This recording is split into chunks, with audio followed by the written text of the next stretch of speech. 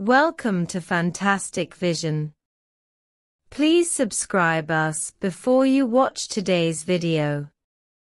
One late night in the spring of 2025, in the laboratory of Shenzhen Bantian Base, engineer Li Ming stared at the waveform jumping on the screen, and the coffee in his hand had already cooled down. Suddenly, the alarm stopped abruptly, and a line of green data passed by SMIC's DUV lithography machine.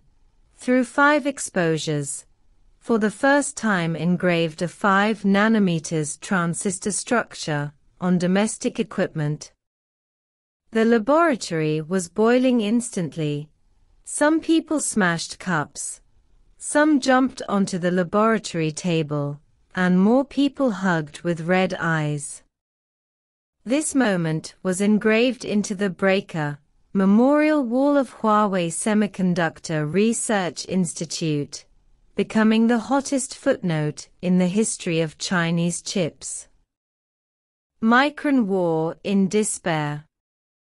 3 years ago, on the rainy night, when the United States cut off the supply of EUV lithography machines, Ren Zhengfei wrote a line of words at an internal meeting: use physical formulas to harden the technical blockade. No one could have imagined that this oath would be realized in such a dramatic way.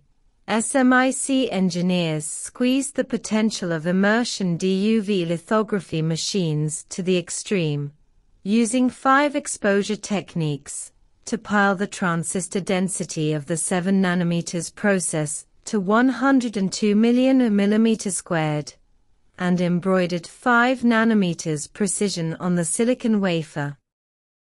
Behind this is the crazy trial and error of 100,000 parameter adjustments, and the extreme demand for the temperature of the phase shift mask to be controlled at 0.01 degrees Celsius.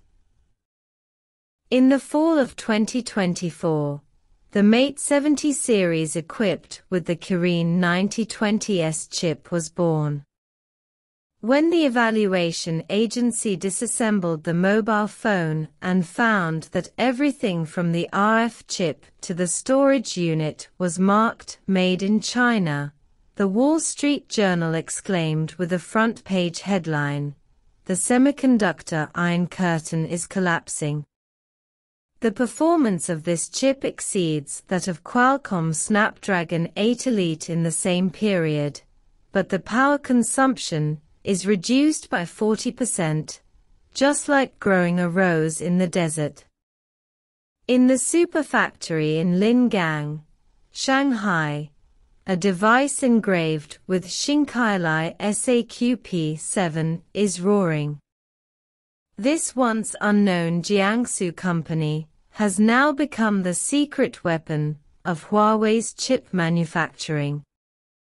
The quadruple self-aligned architecture it developed allows DUV equipment to do the work of EUV, and the miracle of controlling the temperature fluctuation of the photoresist at plus or minus 0.5 is like a precision ballet performed at the nanoscale. In Wuhan's Yangtze memory, a flash memory revolution is quietly advancing. Stacking 4.0 technology pushes the density of storage units to 320 million per square millimeter, and engineers jokingly call it building a skyscraper on the tip of a needle. When American analysts tried to reverse engineer the Kirin 9010 chip of Pura 70, they found that its key structural line width had reached 3.2 nanometers, and its performance was improved by 42% over the previous generation. This chip, which was overclocked with DUV equipment, has become the most hardcore declaration of China's semiconductors. 3. Huang Renshuan's late-night call and future battlefield.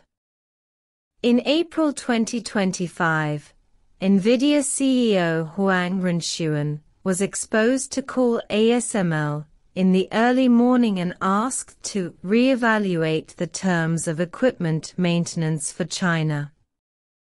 What triggered this shock was the performance of Huawei's Ascend 920 chip in the Shenzhen Intelligent Computing Center.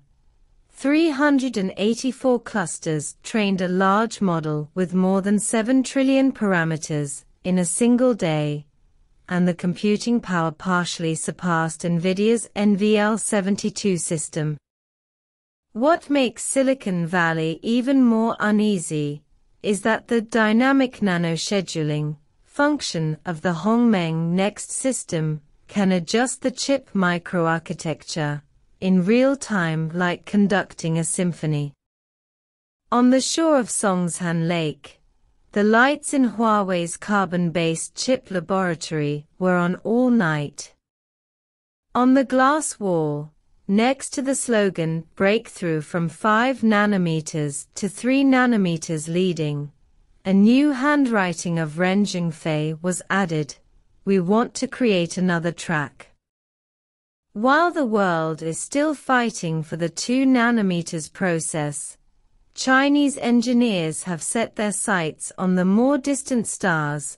The theoretical computing power of the hybrid architecture of graphene and platinum sulfide is quietly growing in the laboratory. On the trial production line in Dongguan, the engineering machine equipped with the Kirin 9030 chip is undergoing final testing.